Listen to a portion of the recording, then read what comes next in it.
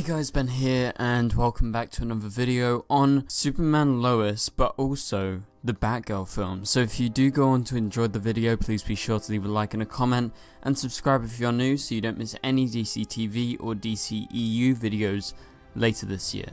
Okay, so as you guys know, we cover both DCEU and DCTV topics on the channel. Obviously we talk about the Arrowverse a bit more, however there are many films coming up that I can't wait to talk about, and we're going to be 100% covering every time new news comes out.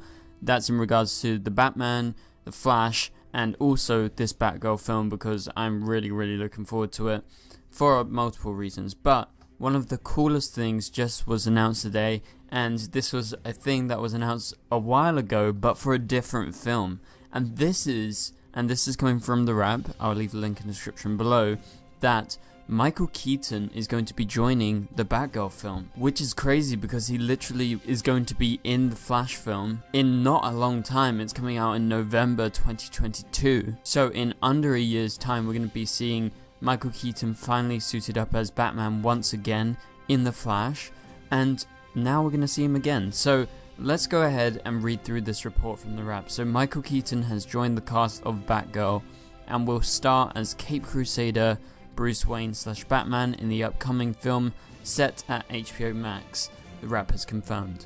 Keaton will first suit up as Batman in Ezra Miller's The Flash, which will be released on November 4th, 2022. As The Wrap first exclusively reported, Keaton was in talks to return to the role of Batman after nearly 30 years to appear alongside Ezra Miller in Warner Bros.' The Flash. And here are some extra details about him showing up and, you know, the history of Michael Keaton as Batman. So Keaton first played Batman in Tim Burton's 1989 blockbuster of the same name, which was a critical and financial success that changed how superhero films were viewed and paved the way for the genre's future box office domination. Keaton's casting was initially controversial amongst fans, as he was primarily known for broad comedies. By his performance, particularly how he used his comic background in his portrayal of Bruce Wayne to differentiate it from Batman, was widely praised and is now regarded as a seminal moment in comic book films. Keaton last played Batman in 1992's Batman Returns, but quit the role during the development of a third film after Burton was pushed out as director and replaced with Joel Schumacher, who took the series in a campier direction with Batman Forever and Batman and Robin. In the Heights, breakout star Leslie Grace has won the coveted role in Batgirl and will star as crime fighter Barbara Gordon in the upcoming film set at HBO Max, and Bad Boys for Life filmmaking duo Adil El Arbi and Bilal Fallah are set to direct the film for HBO Max. Birds of Prey screenwriter Christina Hodson, who wrote The Flash for DC, will write the script of Batgirl. So as you guys know, this Batgirl film has been in development for a long time, and we're going to get back to Keaton in just a second, but I just kind of want to give you some background as to this Batgirl film. It was originally set to be directed by Joss Whedon, however, due to circumstances, he dropped out of the film, and the state of the Batgirl film was pretty much unknown for a number of years. But then as soon as the directors came on and Christina Hodson was on board to write the film, everything came together very quickly, and they are actually shooting it right now, and this is why the report of Michael Keaton coming back as Batman has been released. It should be noted, like I said before, that Christina Hodson, who wrote Birds of Prey and also wrote the upcoming Flash film, is going to be writing, or has already written, the Batgirl script. So I think that could be the linking connection between The Flash and Batgirl. Could Hodson be the reason why they're bringing the character back? Beyond Keaton wanting to come back, or Warner Bros. Or DC asking him to return, I think maybe her idea with the story kind of links the two films together, and I would definitely be interested to see if that link actually happens, because this Batgirl film is supposed to come out relatively soon. What do you think about that? Let me know in the comments down below. And one more thing, HBO Max. Now, they are setting a bunch of films at HBO Max, so this Batgirl film is supposed to debut there and not in cinemas. However, they just backtracked on one of their big projects, and I would argue this is even bigger than Blue Beetle, which was just taken off of HBO Max and is going to be released exclusively in cinemas, and it will probably come to HBO Max afterwards. So one would have to assume at some point maybe this is going to happen to this Batgirl film, especially now that they got the star power of Michael Keaton as Batman returning, especially since he's coming back in The Flash, and it's a big deal right now. People are freaking out about this. So with him coming into the cast of Batgirl, I feel like this is definitely a thing that could happen in the near future. Maybe Batgirl will become exclusive to cinemas. But yeah, so my thoughts on Michael Keaton returning and suiting up as Batman once again after the Flash film. I'm so excited. I was even there when they were filming the Flash because they were filming it in London, and I slightly missed Michael Keaton. I literally left before he came, but it was just so exciting, and I feel like I've gauged the online kind of sphere and how they feel, and everyone is just so excited to see him return, and that's mainly because his films are so beloved, and he kind of abruptly left when there was supposed to be a third film, and now we sort of got that redemption with The Flash, similar to what happened in No Way Home recently with a certain other Spider-Man. I won't go into spoilers because I don't want to spoil you guys, but I feel like this is extra, and this is not just redemption, this is continuing his story even beyond The Flash. And could this mean that Michael Keaton's Batman is officially the new Flash of the DCEU? It very well could be, and the reason why people are questioning this right now is because they don't know if the Batman, Robert Pattinson's Batman, is going to be in the DCEU. From all accounts, it seems like they are doing a Joker again, or a Dark Knight, where they're not connecting to anything else, and it's in its own individual world. I wouldn't be surprised if it is set in Joker's world, to be honest, but I don't think it's set in the DCEU. I think it's a totally different type of DC film, and something like Batgirl and something like The Flash is definitely rooted in, you know, the DCEU's normal sensibilities, but the Batman is something different, just like Joker. So I definitely think they are lining up Michael Keaton to regularly return as Batman, considering this will be his second appearance. When is his next appearance going to be is the big question. So let me know in the comments below, are you really excited to see Michael Keaton return, and are you happy to see him in the Batgirl film? And are you excited about the Batgirl film? I am, because Barbara's story is very interesting, and I wonder which story they're going to go for. Are they going to angle more for a Killing Joke type story? I don't think they're going to specifically go for that. I think it'll be a little bit different than that. I don't think she's going to be Oracle at this point, although there is always the chance that she later becomes Oracle when they do a Killing Joke storyline. But for now, I think this is going to be a separate thing, and I'm pretty sure Michael Keaton's Batman isn't going to be Batgirl's version of Batman or the Bruce Wayne that she knows. This is definitely to do with the multiverse, because I'm pretty sure that's how they are trying to introduce him in the Flash film, as a Batman from another Earth who will maybe take on the mantle of Batman of Earth Prime or Earth 1 or whatever the DCU actually calls it, and so he will take over in the absence of Ben Affleck's Batman. Okay, let's move on to the next topic. This is to do with Superman Lois Season 2. So Superman Lois Season 2 is coming out very soon at the start of January. That is January 11th. So that is a Tuesday as per usual, like Season 1. And it's going to be coming out at 8/7 Central, taking over for The Flash's time spot. Obviously The Flash has been off for a few weeks now, but they will be returning in March, so it's not the end of the world. However, I'm really excited to see Superman Lois Season 2 because they've been filming it for a while, and they said, oh, we're going to release it in January rather than in November like The Flash, because if you guys remember last year, they were heavily delayed in terms of their filming, and it led to a lot of schedule changes and mess ups for all the different shows. So they've given themselves some more time, which I definitely think is good. But I'm just curious to see what actually is going to be going down, because it's been a while since Season 1 ended, and it was just such a great season. I love Superman Lois, and I can't wait to make more videos about it, and it seems like you guys are interested because my recent Superman Lois related videos have been doing pretty good. So if you like them, stick around, and I'm sorry that this is like a joint video, but I thought I would just add them together because why not? So they just released the first poster for Superman Lois Season 2, and it looks like this.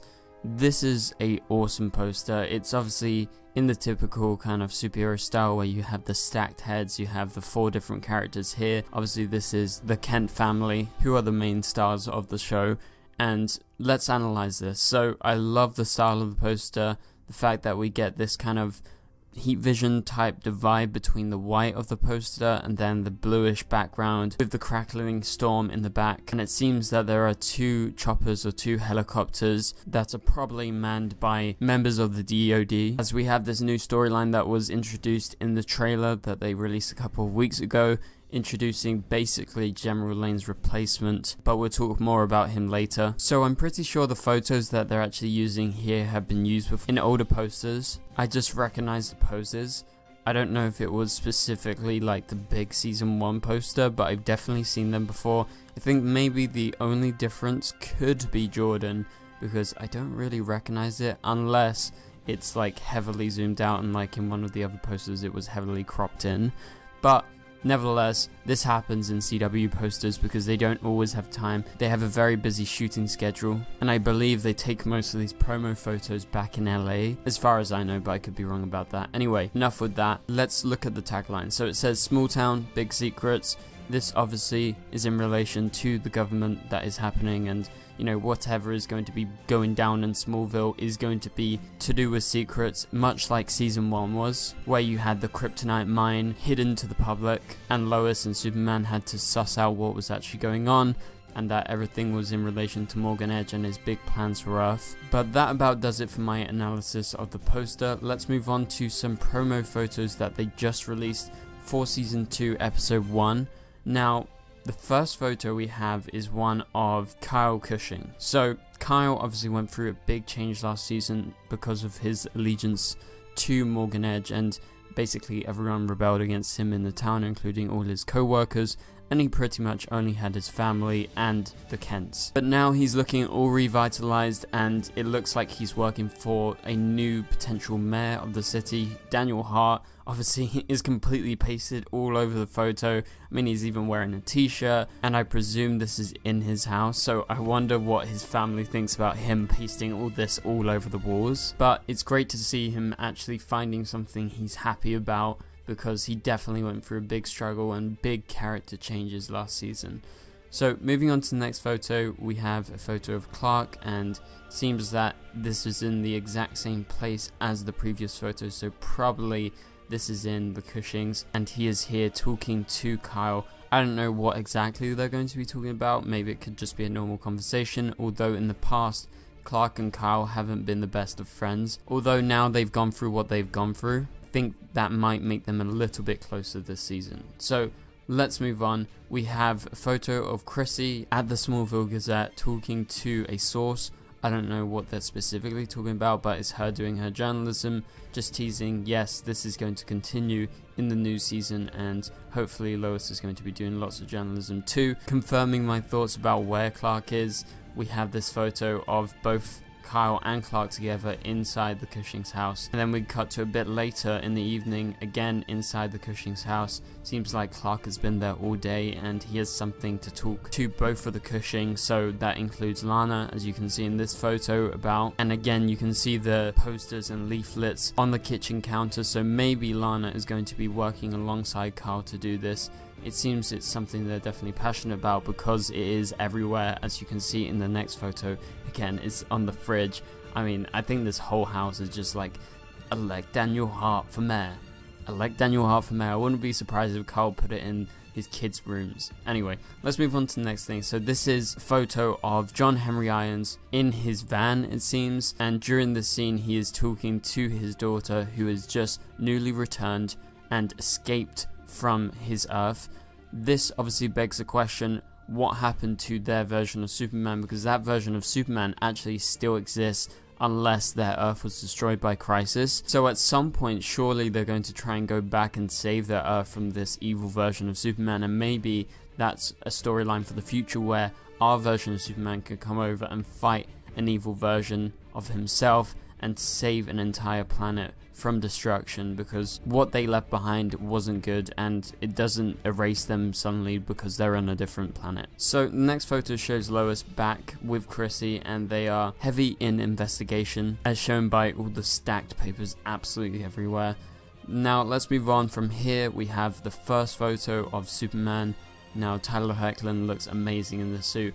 I don't think there is any specific upgrades this season because the suit that they created last season was just so good. Obviously it was a big upgrade from his suit from Supergirl, but that was more temporary. They've explained many times that that suit was just meant to be for him showing up like once a year or something, and then with him getting a whole show they needed to upgrade it so it could be more durable for a longer amount of time, because the CW shows, as you know and as I've said many times, they shoot for a long ass time, like 9-10 months of the year.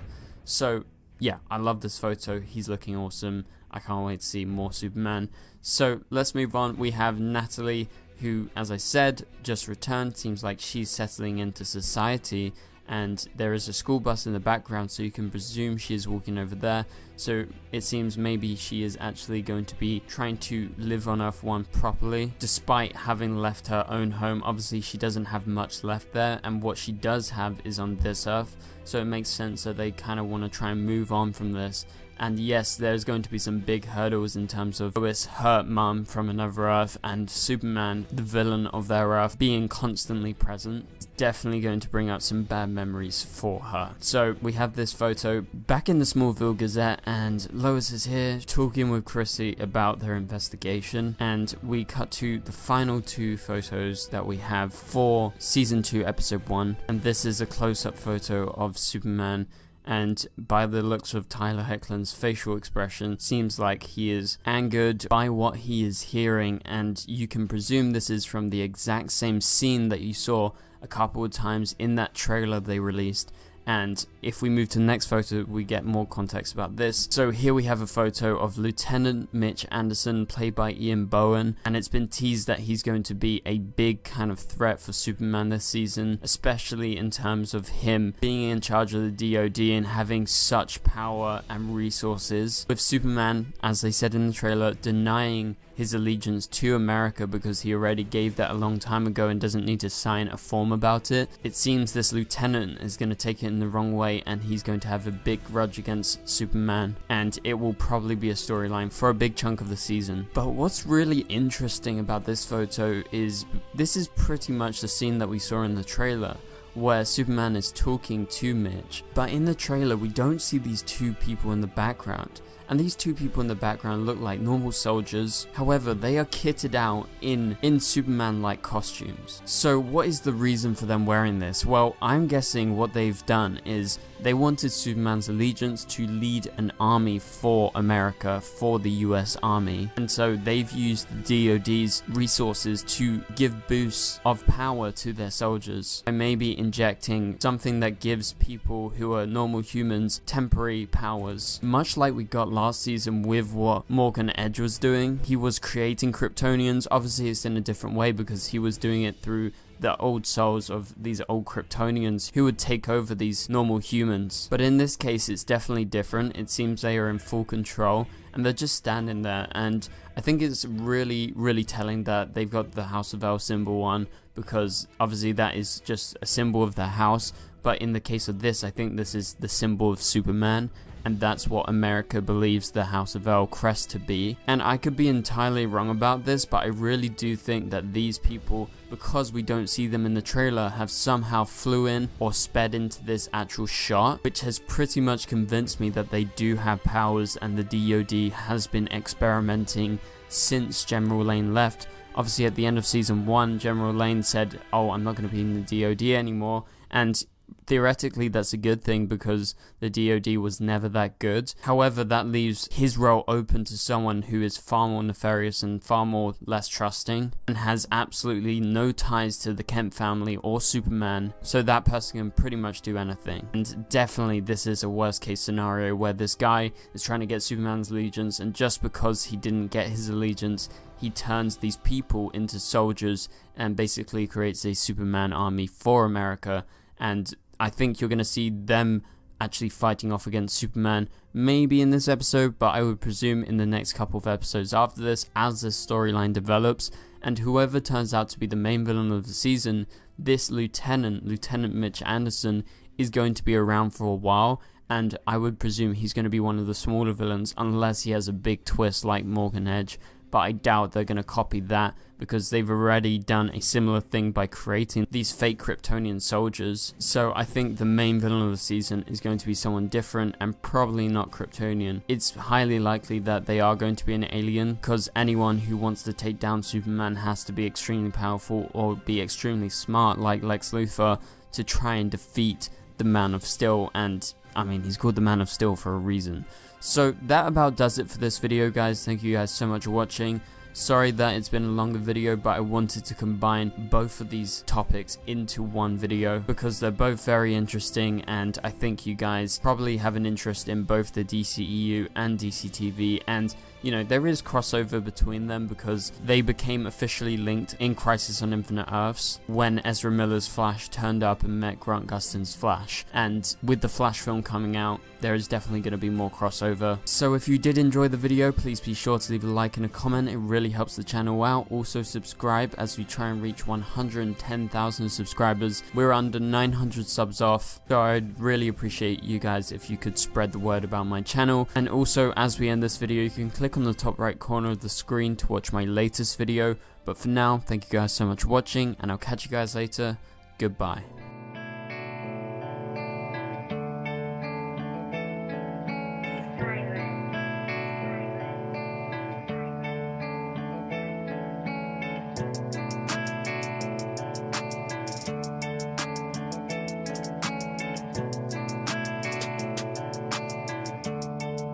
I see red.